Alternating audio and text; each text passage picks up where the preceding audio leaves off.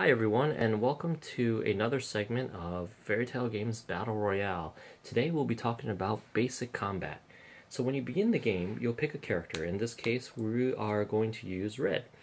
So I'm going to take your character card, I'm going to have her corresponding tactic cards, but I'm going to leave them in dormant positions, so I can't use them yet. During combat, there's a way to ready them to make them active. Of course, I pick a character board that corresponds with Red, and of course there's her profile picture there and her name there, just to make sure I got the right one. Your traits area is right over here. Reputation is not a trait, so remember that. So intelligence, strength, willpower, magic, persuasion. When you use traits, you could use them towards abilities, different kind of cards like items, weapons, for different quests. A lot of different ways you would need traits. Traits actually correlate with your health. So, for example, Red has 20 health. So when you begin the game, you will have 20 traits to distribute any way you want. Not reputation, because reputation is not a trait. So I would be, let's say for this example, crudely, I'm going to just throw traits around like this. Okay, so a good practice would be to take a look at your character card and say, hey, this ability is right here for Red is in intelligence. She has in her super moves intelligence and willpower, so I should probably distribute it more biased towards her abilities. Now, I wouldn't put everything in here because there might be items or action cards in the game that I acquire that will utilize magic or strength, something that Red is not focused on. So I definitely want to have that available for me. There's item slots over here. So with items you can put equip weapons or basic items or character items that'll help you in combat. One rule though is you have to have equipped it before you enter combat, so in the quest mode basically. So for example, if I want to utilize Jade Sword, I would have had to equip it first and then enter battle. I can't just during the middle of battle say, oh, I'm going to equip it. That won't work. Good idea is if you don't have any types of armor on, I would just put a health potion over here just in case when you enter battle you might want to use it, and you could play that card anytime while you're in battle, your opponent's turn or your turn. Over here you have your different stats. They're variable between every character, so every character will have some kind of variation. So we talked about health. Movement right here, so during quest mode, Red can move up to 5 spaces. She's in the mercenary faction, and she has 0 weaknesses, and she has 0 elemental power. So these things are like fire, ice, holy dark, lightning. So basically, if let's say she had a weakness of fire, it would show weakness of fire. It would show a fire icon right there, and if someone attacked her with a fire status on their, let's say, fierce attack, then they would get a +1 against her because of her weakness. So she has her signature moves here and her super move here, but we'll talk about that in a second. Let's first take a look at the combat deck so we can kind of identify certain cards in the game. So this is your combat deck. It's a community deck, so both you and your opponent will share this deck for draws and for gaining cards for different attacks and defenses. Before we really get into that, let's take a look at some of the key cards in the game. Now, there are 4 different types of cards. These are called sub-cards. For example, here's a heal, here's a cure, here's escape, and here's a tactic.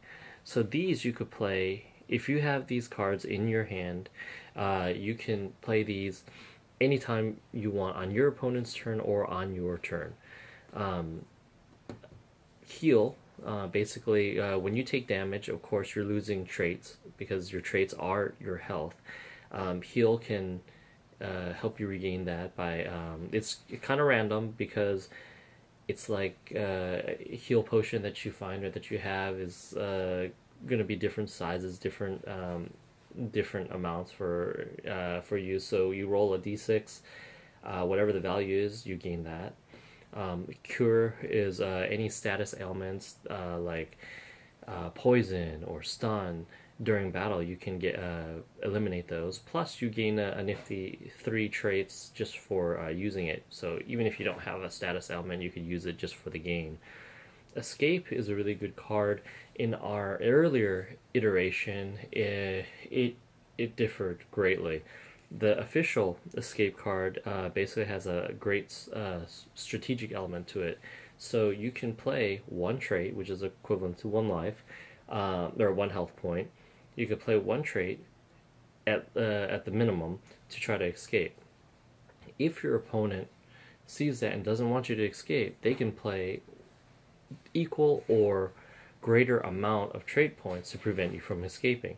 So you're going to have to figure out what you're willing to invest in your trait points to escape. So if you say, okay, I want to spend 5 trait points because I'm going to outthink my opponent because I don't think they're going to invest that much into trying to prevent me from escaping, then you can try that. Or you can use it as a bluff to try to bluff your opponent or to make them spend extra trait points to prevent you from escaping. Then of course you have your tactic. Your tactic card lets you ready your character's tactic abilities. So as you recall, here, let's move this, bring back the board, bring these back. So as you recall, you have these tactics over here. So if in your hand you had the tactic card and you played it, you could pick one of your tactics and ready it. So let's say I take hack and slash from red and I ready it. So actually I can use this anytime during the game, depending on, or during combat, depending on what the ability says. The great thing about this is once it's ready, I don't have to use it now. I can save it, and so when I enter combat again, maybe in a different duration of the game, it would be already readied. So I don't have to have a tactic card in my hand to utilize it. Of course, I could, if I am very lucky, or if I plan this correctly strategically, I can ready all of them and have them available for future combat. Of course, if red dies, then that's moot, because you can't use these if she's dead. Now that we talked about the 4 subcards from combat, let's talk about when you start combat. When you begin, you and your opponent will draw 5 cards. Now, whoever initiated combat during quest mode, they will go first and they will be on the offensive. So I will draw 5 cards.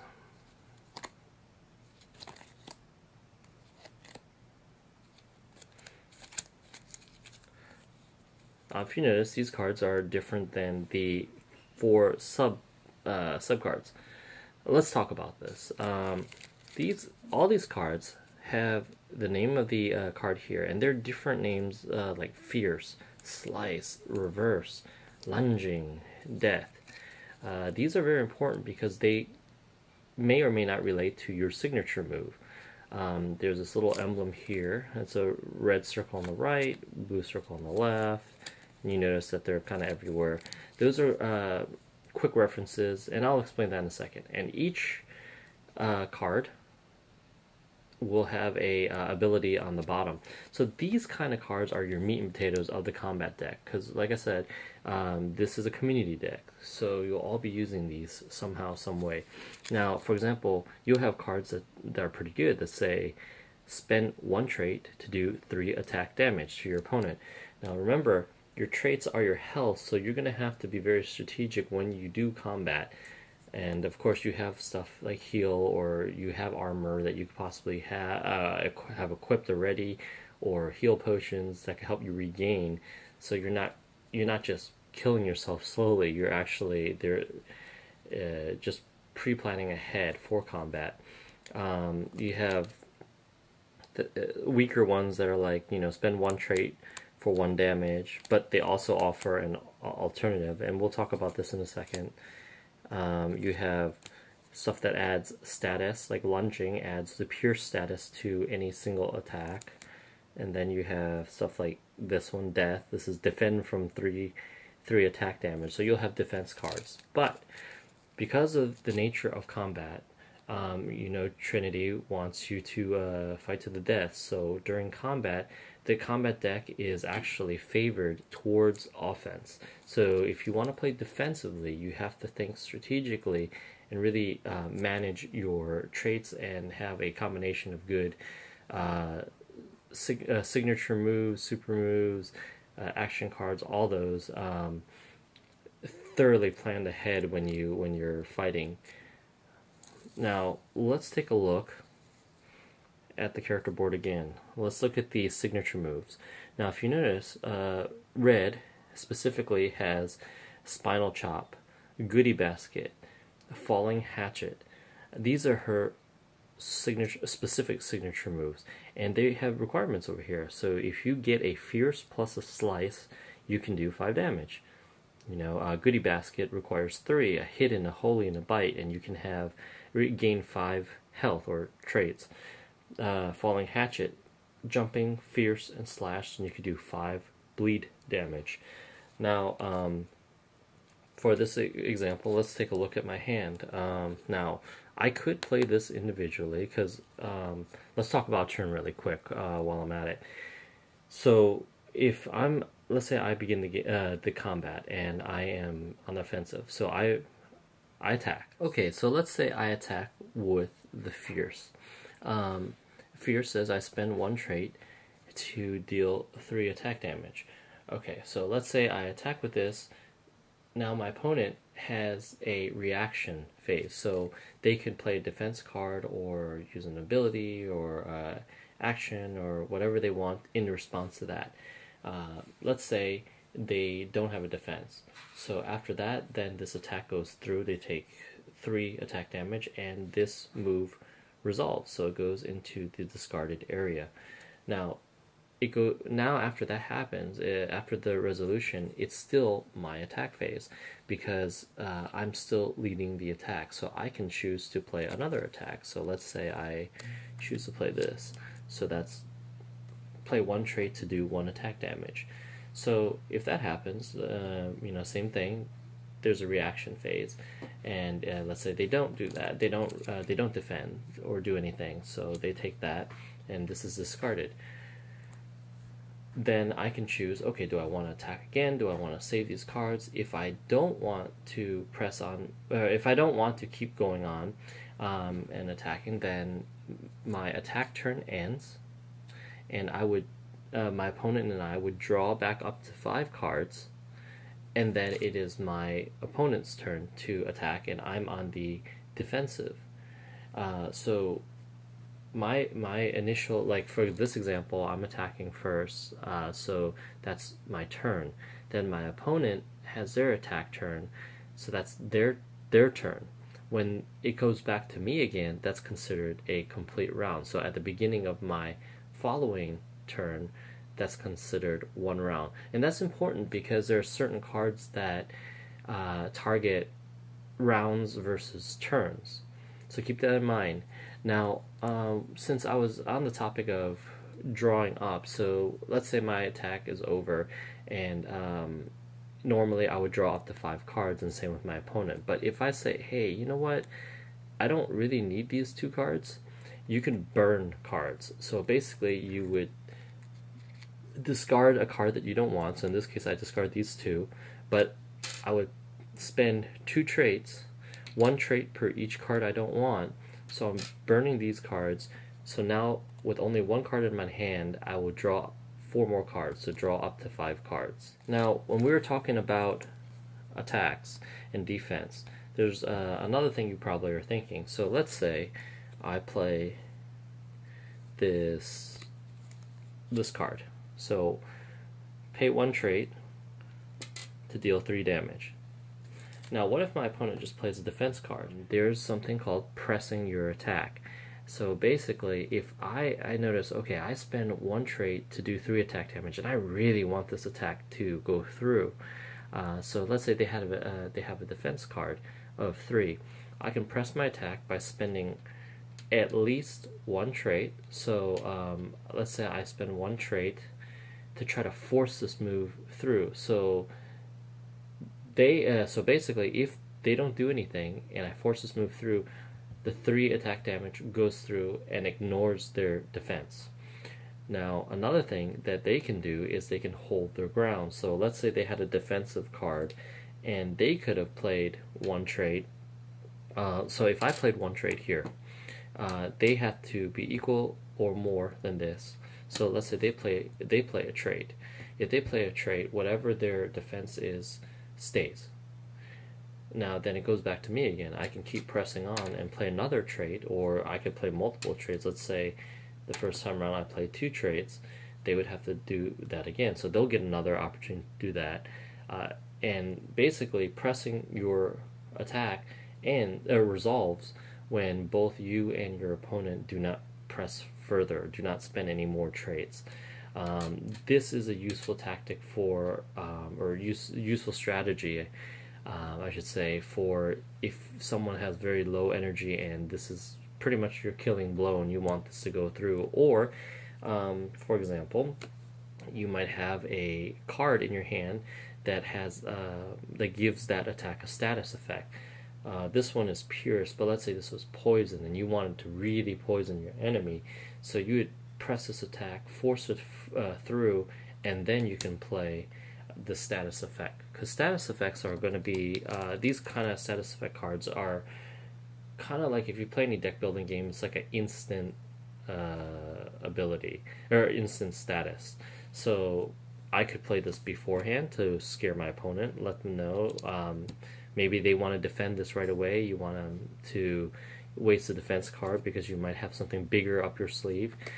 Or you could just save that as a surprise factor, so you play that, they don't defend, and then you go boom, and they get that status effect. You get that status effect on this card as a bonus for good play. So let's take a look back at the character board. Under signature moves, we went over all these already, but if you notice on Spinal Chop, it requires a Fierce plus a Slice, and it'll allow you to do 5 attack damage to your opponent. Well, in our previous hand, we do have a Fierce and we do have a Slice. So basically, if I wanted to, I could use these 2 cards, play them in combination like that, and I will be using my signature move. Now, what's a great thing about this is it does not cost any trait points to use this signature move. So essentially, this is a 0 cost 5 attack damage. But of course your opponent can try to defend it. So signature moves are really good because you can use them on your attack, but maybe you want to use some of your weaker moves to bait them to use up their defense, and then blast them with a powerful signature move. Now, of course, there are other signature moves like Goodie Basket that heal you or give you more traits, and some like Falling Hatchet that require 3 different types of cards, which is harder, of course.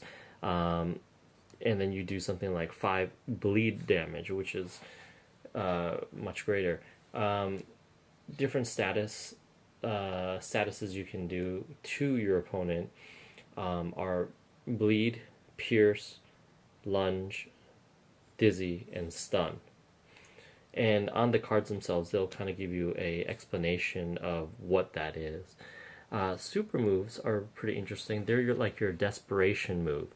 So think of them as your last-ditch effort to survive or to turn the tide around, because you know in the next turn or the turn after you're going to die.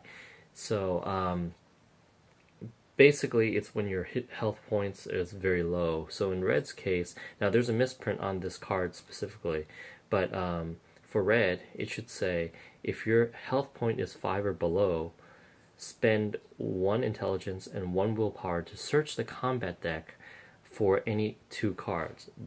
That could actually turn the tide of the game. But what you're looking at is something like this. So you're basically down to 5 or below. So let's say you look like that. So if I were to activate my super move, I would spend these 2, and I only have 3 health left. So that is a big risk. But like I said, depending on my strategy, it might help me win the game, and depending, of course, on my opponent's health. Now, some of you are probably worrying about, okay, well, let's say I win the combat, and this is what I'm left with. That's not, do I regain health? You do not regain health after the end of combat, because the game is about survival. So, but if you recall, during quest mode, there are certain lands that you would uncover that you can tap into to regain traits, which is your health, as well as there are items and different quests you can do that, when completing them, will allow you to gain more traits. Now, you can never gain more than 30 traits, and there's a reason for that, and we'll explain that in a different segment. Another thing I want to talk about is there are 2 different types of sub abilities here.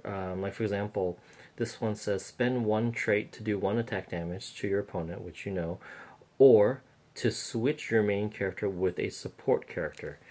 Okay, so switching. Basically, let's say in my party, I have Red as my main character, so I'm able to use all of her abilities, or I have Big Bad Wolf. Big Bad Wolf will be considered my support character.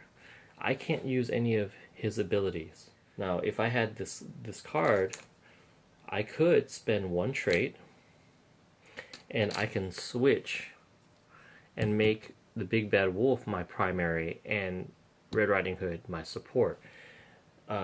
You still retain your same amount of traits. You still, which is your health. So you're probably wondering, well, what good is that? Well, then what happens is I won't be able to use Red's equipped items, but I can use Big Bad Wolf's equipped items, as well as I can use his signature and super moves, because in my hand I may have cards that are specific to his moves rather than hers, and it might be more advantageous for me to do that.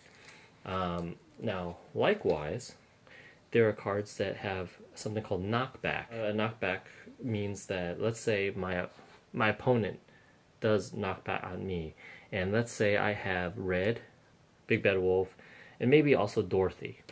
So what happens is, if knockback comes in play, they can choose which one of my supporting characters I would replace my main character with. So basically, if they say, well, I knock back Red and make Dorothy your main, well, that will definitely mess me up, especially if, let's say, Dorothy has nothing equipped, or Dorothy's signature moves or super moves have nothing to do with the current status of my traits or cards in my hands. So, for example, here's a knockback card, Vortex. As you can tell, this is a defensive move. So basically, you would play this in response to someone's attack, and by knocking them back, it pretty much negates their attack. So let's say they attack me for 3, I play this, and I knock their main character back before their character attacks me. But the one caveat is, if they don't have any supporting characters, so they don't have any other characters in their party, I can't use knockback. It won't do any good. Okay, one last thing about combat is, I know we talked about escape cards. Now, escape cards, there are very few in the combat deck. So instead of hoping that you'll get one of these in your hand, there's another way to leave battle. It's called turning tail. So to turn tail and leave, it'll have to happen on your turn. So when it's your offensive, your attack phase, basically, before you do anything, you say, I'm going to spend 1 trait point and turn tail. So that's basically using a d6 to play your luck. So you'll roll against your opponent. The highest wins. So if I roll a 5 and my opponent rolls a 1, I win. So I can escape. And just like that, I can leave battle and go back into quest mode. Now, if, let's say I lost, okay, I rolled a 2, my opponent rolled a 5, then what happens is I'm stuck in battle, but if I had something equipped, let's say it was the jade sword over here, or a cure potion, I mean, or a heal potion, then I would lose that. I would lose one equipped item. So there you have it. That is basic combat. In our next segment, we will talk about more advanced ways of battle. So if you have any questions, be sure to contact us, and looking forward to see you in our next segment.